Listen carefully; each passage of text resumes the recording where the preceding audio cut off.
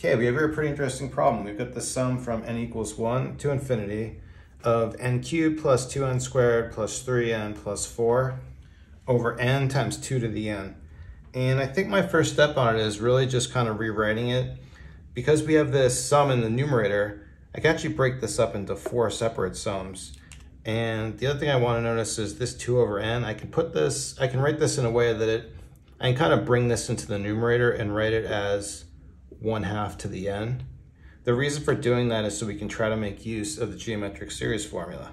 So let's rewrite this as 4 separate sums. This we'll put in this form, and I'm going to divide the n into the numerator. Okay, so now we have this all broken up, and I have my geometric series formula over here to the right. We do have, for the convergence on this, we're going to want absolute value of x less than 1.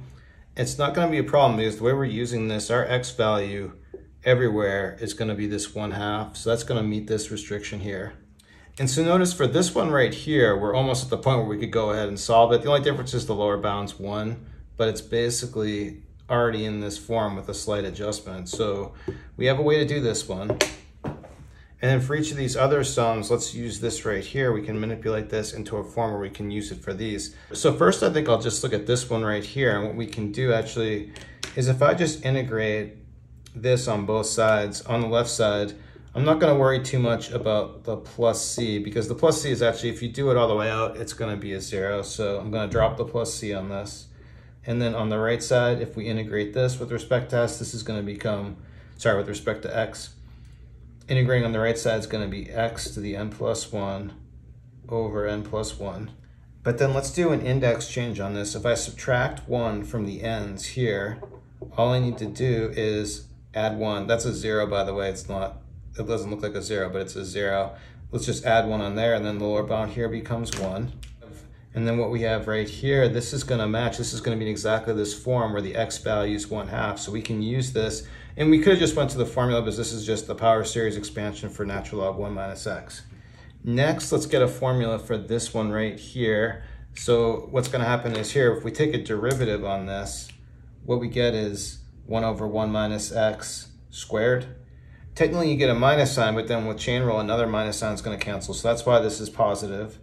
And then differentiating on the right side, just power rule on this, we get n, x, n minus 1. But now with the minus 1 here, I can break this x off separate.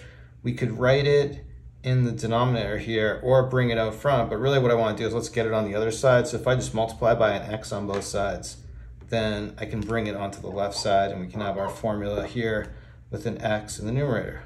And then on the bounds here, notice we're starting at 0, but if you plug in 0, the whole thing's 0. So I can actually just change this to a 1, and I'm not actually changing the value of the series. And then for this last one here, doing the same kind of thing, I'm just going to differentiate on this right here. On the left side, we're going to need quotient rule. So derivative of x is 1. Then we're going to have 1 minus x all squared. Then minus, leave the x, then we need derivative of this, which is going to be 2 times 1 minus x. And then with chain rule, minus sign is going to pop out, so I'll just change this here to a plus. And then we need to square the denominator, so that's going to become 1 minus x all to the 4th. But let's notice we've got 1 minus x everywhere, so I can cancel one of these, cancel one of these, cancel this down to a 3. And then just try to simplify. Let's see, it's going to be 1 minus x. This is just 2x over the same denominator. But then 2x minus x is just x, so I can write this as 1 plus x over 1 minus x cubed. So this here is going to be the left side of our equation. We'll have 1 plus x, 1 minus x. Sorry, I did this wrong. I keep doing that. This needs to be all cubed here. Then when we differentiate here with power rule, what's going to happen? N times n, we're going to have n squared x n minus 1, and still going from 1 to infinity. But same exact thing with the minus 1 here. We can bring out an x in the denominator, multiply by an x, and what's going to happen in our formula? We're going to end up with an x on the left side. And now that we got all our formulas, we can just go ahead and kind of plug in. So on this first one, everywhere the x is going to be 1/2. We have the same 1/2 everywhere. So first we plug in 1/2 here. We're going to have 1/2. 1 plus 1/2 is going to be 3/2. Then here 1 minus 1/2 is going to be 1/2, and this is going to be cubed. On this next one, we have a 2 out front. Use half and plug into this formula. This is going to become 1 half. 1 minus a half is going to be 1 half squared. Here we've got the 3 out front. We just have to keep in mind that we're starting here at 1 and our formula starts at 0. But what we can do is just use the geometric series formula, plug in our x, 1 half, but then take the first term. If you plug 1 in here, the first term is 1 half, so we'll just have 1 half in the numerator. And then for this one here, we're going to have 4 out front. Then all this we determine is going to be minus ln 1 minus x. So let's change this to a minus sign. And then plug a half in here, and we have ln 1 half. And then we just need to simplify, so I can cancel a half with a half here. Half squared is a fourth. Flip it, 4 times 3 halves is going to be 6. Here, cancel a half with one of these. Flip this, and we get 2 times 2. This is going to be a 4.